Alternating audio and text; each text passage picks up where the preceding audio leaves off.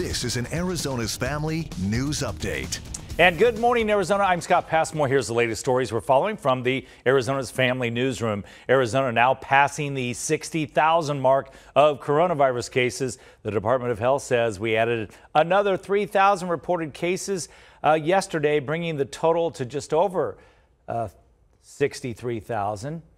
Another 27 deaths also reported yesterday, bringing our total close to 1,500. The positive number of all tests, 8.9%.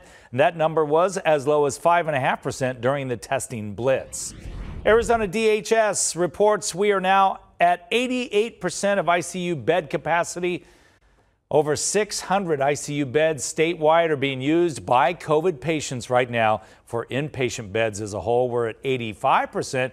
While that's a slight drop since yesterday, experts say if we continue with an upward trend, we could be out of beds in 2 to 3 weeks. Of course, over just the last week, several Valley communities have acted to slow the spread by enacting mandatory face mask requirements. Hopefully, it will help. The City of Tempe is expected to settle a lawsuit filed by the family of a teenager shot and killed by police officers. In January of 2019, 14-year-old Antonio Arce was shot in the back while fleeing down an alley with a pellet gun. The officer involved, Joseph Jane, was not charged in that case but did lose his job with Tempe PD. Attorneys for the city and the teen's family have agreed on a $2 million settlement.